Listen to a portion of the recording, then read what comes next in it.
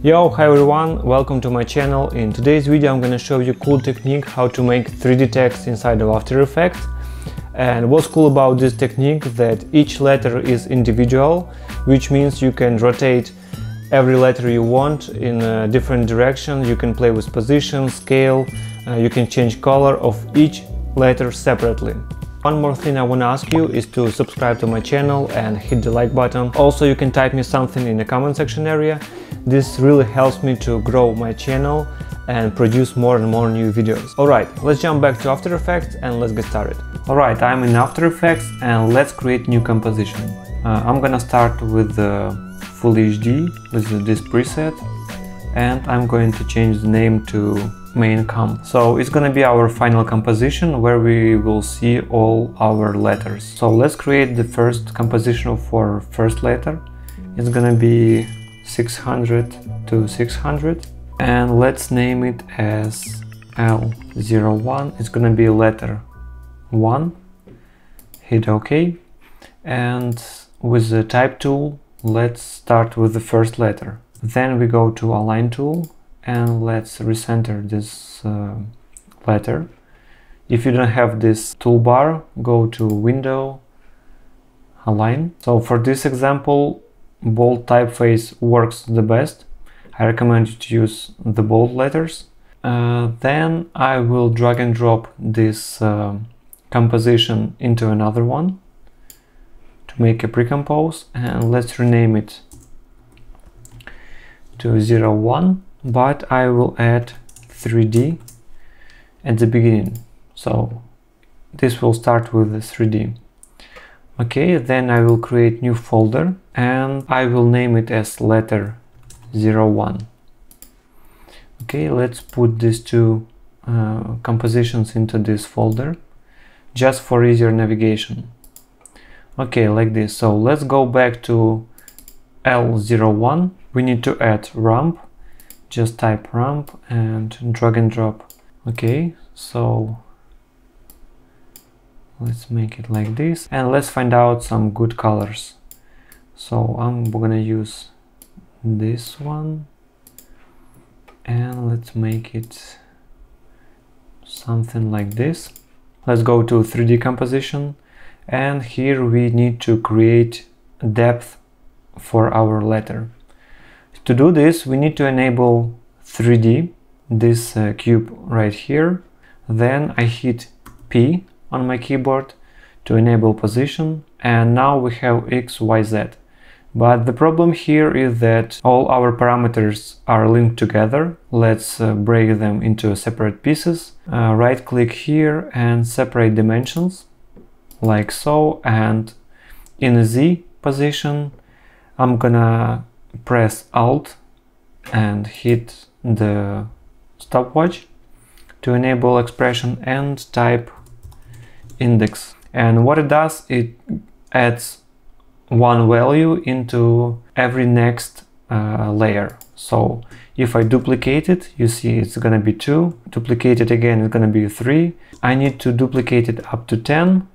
Okay, so now we have depth of 10 layers. Let's hide it. Then I will duplicate it again. So now we have 20 layers in Z depth. If I will switch to, for example, custom view, you see we have depth already, but because we don't have any light source, it's blended all together. We're gonna fix it a little bit later.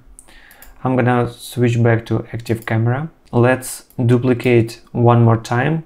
I wanna have 40 layers in depth.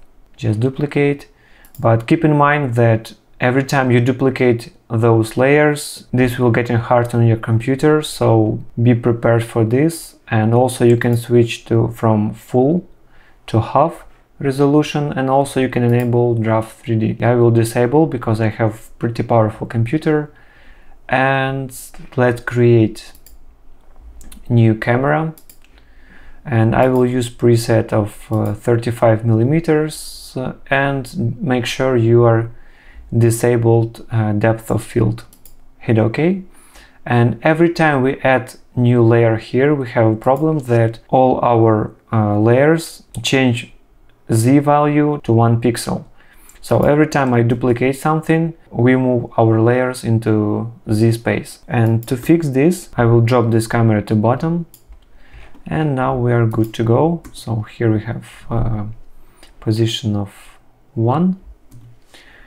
This is what we are looking for. Okay, so let's add another gradient ramp on top of this. And we can change colors to something different, for example. Okay, then I will add effect called min max. And what it does, it's gonna shrink this letter a little bit on the sides. So I will switch mode operation to minimum, and channel I will use alpha. So let's start with 1. Okay, let's go up to 2. So as you can see, now we see edges of this letter. We see edges because we shrink down this letter, and we see like the next one. So here I want to add another effect called levels, like so, and I want to make it brighter. Okay, perfect. Another thing I want to do is to add new null object. Let's place it down below near the camera, like so. Make it 3D. And now I want to enable anchor point, hit A button, and switch this value to -20, and I will move this anchor point into the center. And now I need to connect all these layers, everything to this null, and let's rename it and type drive. So it's gonna be our driver. I can change rotation. I can rotate it whatever I want. Let's switch back to active camera. And let's set the position of this letter. For example, like this. Let's select this first layer and rename it to cap.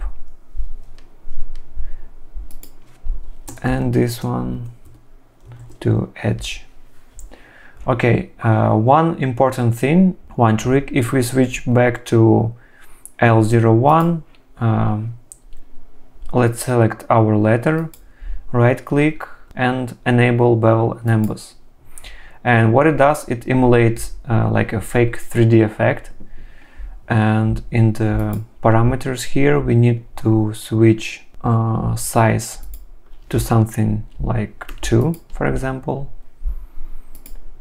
If we switch back to 3D, we immediately see this effect. So our sides, some sides are brighter and another one are darker. But right now it's too intense. I want to lower those effects to 30 and here 30. Okay, now it's more polite and more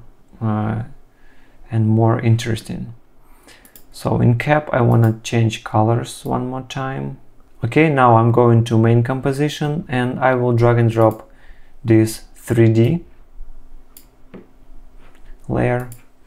Okay, and I forget to add animation into this. Let's fix this. Let's go to 3D composition, and here in a drive, let's move forward like 15 frames, and we can animate X and Y, X, Y, and also I want to animate scale. Then I hit U, go to the first frame, and let's animate the rotation and also change scale to 0. Okay, we have this this strange animation, and to make it more interesting, let's select those keyframes, switch to graph tool, and let's make it more interesting and more dynamic, something like this. Okay, let's take a look.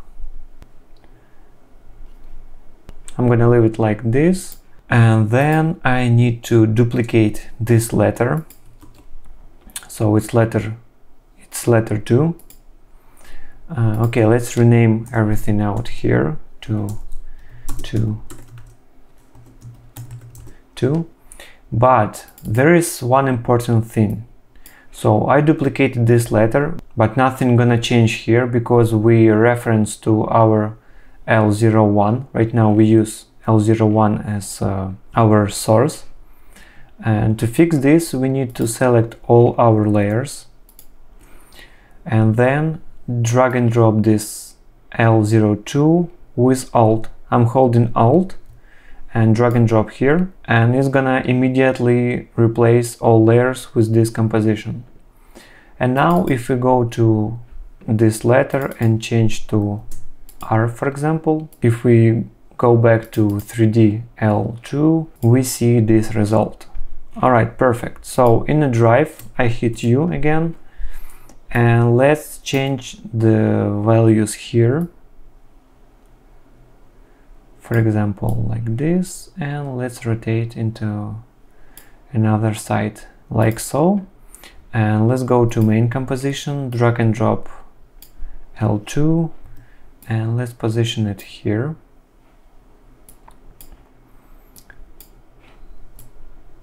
Like so.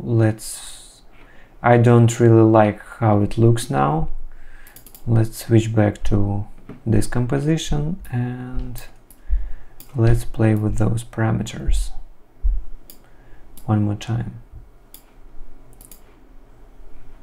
For example, like this, then we can go back here.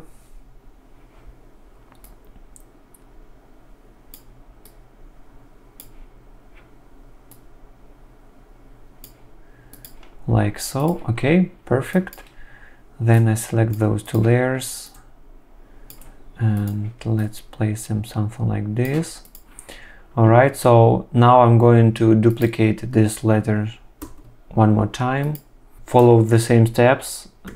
Let's rename to have easier understanding what's going on. Let's go to 3D. Select all layers and replace them with L3. It's gonna be E. Let's go to main composition and drag and drop this letter here, but I want to change the rotation. I'm going to 3D composition and in drive I will change the position, for example, okay, like this, and do the same for letter 4. And the last one, I will duplicate the first one. Okay, then I will go to H and I will change drive.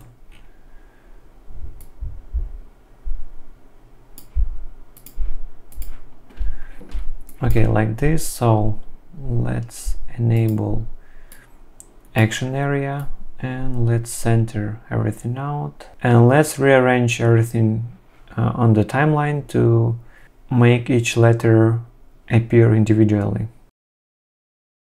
We can rearrange the position of each letter like this, and we have this cool effect. And what's cool that you can change the animation of each letter. For example, this one I can change values to 50 minus 40, for example, and I have different animation here. Okay, so for example, I can change for H as well.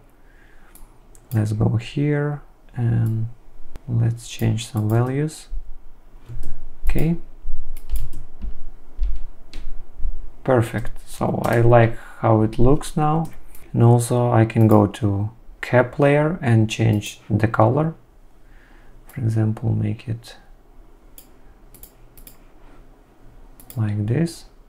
Let's change S color. For example, let's leave this one and make it yellowish, like so. And we have different appearance here. So basically that's it. This is the main idea. Then you can customize and adjust each letter here, add more dynamic, more animation, and so on.